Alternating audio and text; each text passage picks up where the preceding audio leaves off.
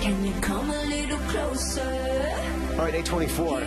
Let's get gardening. Gary from Phoenix Perennials is back. Awesome to see you. Yeah, fun. You brought time the of year. buffet of goodness in front of the us. whole nursery. And we're going to talk science of how to get the perfect combination of plants in that garden or maybe on your patio. The science we need to consider going into Yeah, so gardening. we're talking about plant combinations, and that's how to really take your garden to the next level. So there's the science of it, and there's the art of it. So first, the science. So all of the plants that we grow in our gardens actually come from somewhere in the world. So they come from different habitats in Japan or the United States or Canada or Europe, and so they want certain conditions. And a lot of gardeners are aware of this. So we have plants that want sun and plants that want shade, and we need to give them those conditions in order for them to be successful. So this is an agave, for instance, which comes from desert areas. So this is going to want hot, dry, sunny spots. Whereas this is a shady plant, and this is going to want a shady, rich, moist soil, and not to be in blazing sun all day.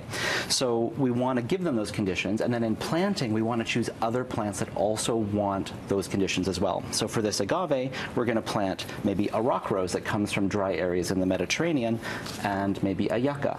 And for the shade plant, we might combine it with ferns and shady grasses, and then by combining plants that all want the same conditions, that's just going to make it way easier for us. So when you're watering, you can water them the same. You know, you can give lots of water to these guys and less water to those guys. And what's your rule of when is the right time to water, especially with When this the kind of heat? top inch of soil dries out, that's the time to water. But if the soil surface is still wet, you don't water. That's what to look out for. What's happening here?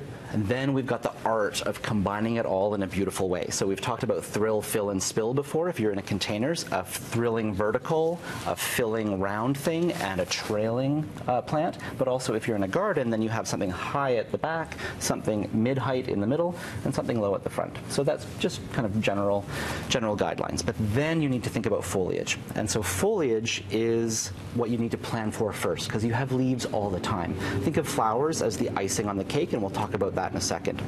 But first of all, what about leaf shape? So we have all of these different plants in this row here with all these crazy, look at the curlies there, look at the fine little leaves, look at the kind of round shamrock-like leaves, or these big bold cardoon leaves or artichoke leaves. So shape, contrasting different shapes of leaves is really going to give you a wow effect. And the contrast of color is nice right here. Yeah, exactly. So you can talk about leaf color.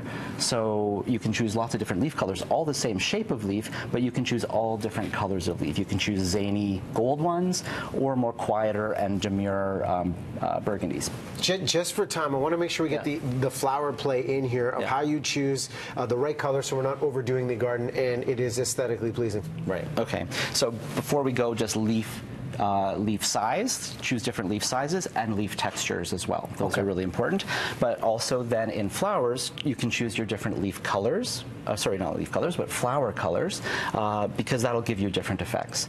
Also different flower sizes. So these are 3 different kinds of ornamental onions, but they all have ball-like flowers, but they're all different sizes. So different sizes give you good contrast. Okay. And then totally different totally different flower shapes. So in this row, you can see we've got calla lilies, we've got all kinds of lupins, we've got all kinds of different shapes, and put together, these shapes really contrast with each other and really make a dynamic effect. You've got the aesthetics covered, and I think we have time to sneak this in. Sound is a factor too?